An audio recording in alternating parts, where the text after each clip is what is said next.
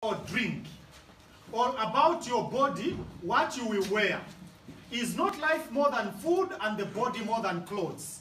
Look at the birds of the air. They do not sow or reap or store away in barns. Now, when you are reading the Bible, usually you don't read what Jesus is saying. Here, Jesus is already teaching you how to manage crop production. And in managing crop production, what is he saying? There must be what? Sowing. And between sowing and reaping, there is also crop management, which is weeding and all those things. So when you sow, you don't go to sleep. So he's saying the birds of the air don't do these things, which you need to do. So in other words, what Jesus is saying is that you are supposed to be sowing, reaping, and storing in barns. Storing in barns, it means that sometimes you can harvest your mangoes and you come and sell them later when they are out of circulation. You are likely to make more money during that time. So he's also teaching stores management. You can manage the storage of your crops. So don't just say, oh, the mangoes are out, and then you start selling them immediately. You can find a way of processing mangoes to add value. And where do you find the processed mangoes? Mostly in supermarkets, not so. Yeah, because they know how to store. But Christians just eat as the mangoes come. The Lord has blessed us with mangoes. Praise the Lord. They eat and the mangoes finish, then they start waiting for the next season of mangoes.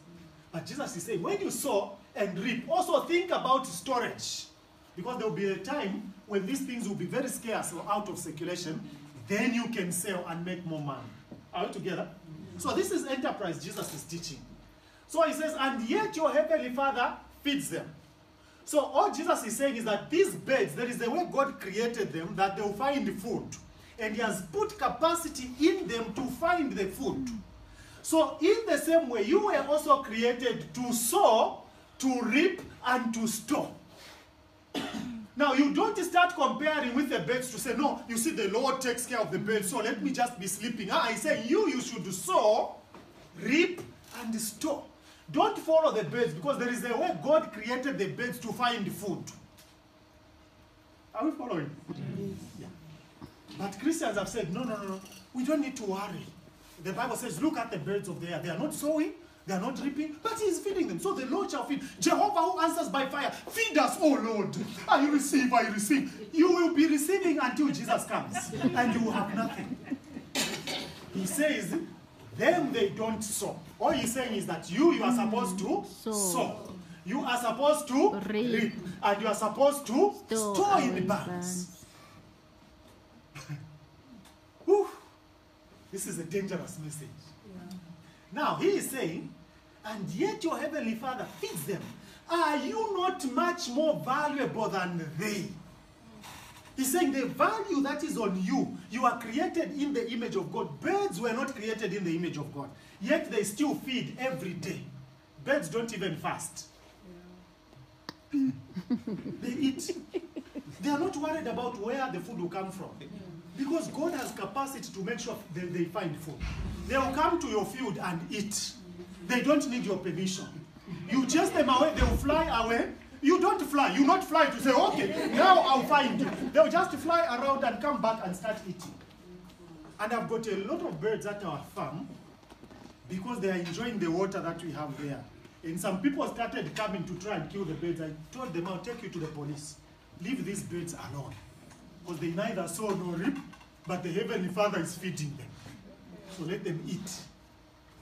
Because the Heavenly Father is using me to feed the birds. Are you following? You are more valuable than they, says. Can any one of you, by worrying, add a single hour to your life? He's saying, no matter how worried you are, if time to die comes, you just die in poverty. So it's not about worrying that you add a single hour. It's by sowing, reaping, and storing.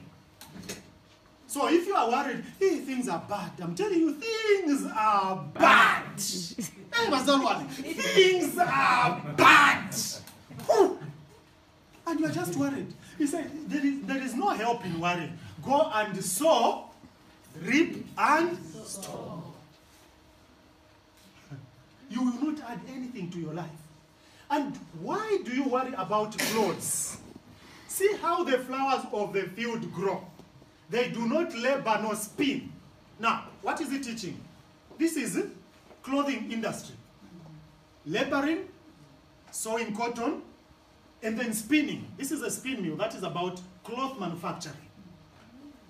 So he's saying, they are not the ones doing this. You, the human beings, are supposed to do that. And you can do that by looking at the splendor of these flowers in the field, which today may be there and they are cast in the fire. Where are we? Yet I tell you that not even Solomon in all his splendor was dressed like one of these. If that is how God clothes the grass of the field, which is here today and tomorrow is thrown in the fire, will he not much more clothe you, you of little faith? Now what is faith? Faith is the substance of things hoped for. So have faith, he's saying. So do not worry saying, what shall we eat? Or what shall we drink? Eating and drinking is a problem on earth.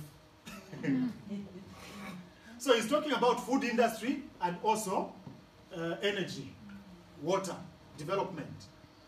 Or what shall we wear? Clothing industry. Okay? For the pagans run after these things. They are chasing them, the pagans. But he's saying, your heavenly Father knows that you need them. And that's why you have this verse, which is often quoted out of this context. Seek ye first the kingdom of God. That kingdom, the same kingdom from Genesis. Fruitfulness, multiplication, replenishment, and subduing. Seek that first. When you begin to be fruitful, to multiply, to replenish, and to subdue, that is the kingdom of God and his righteousness. The word righteousness comes from the word right. What is right for you to do. And all these things that the pagans are chasing, all of them will be given to you as well. Therefore, do not worry about tomorrow, for tomorrow will worry about itself. Each day has enough trouble of its own. And all the troubles of each day are part of your money-making opportunities. Every problem on earth is an opportunity for you to make money. So you find troubles for each day that can cause you to do something to deal with those troubles so that you make money because you have solved those troubles. And one of the troubles you can solve is either food industry, drinking industry, growing industry, sewing industry, reaping industry, and storage industry. Hallelujah. That is Jesus Christ, the Son of God. He's not asking you to say, wait to go to heaven. He's saying, there are a lot of things that you need to solve. There are a lot of problems on earth. Each day has enough trouble of its own. So look at those troubles that are in each day and solve them by doing things that God called you to do. And then all these things shall be added to you. Don't start running for these things that the pagans are running after. You don't need to run, in other words. You need to just do what God says in righteousness, seeking his kingdom, following his kingdom mandate to your life. And all these things will be added to you.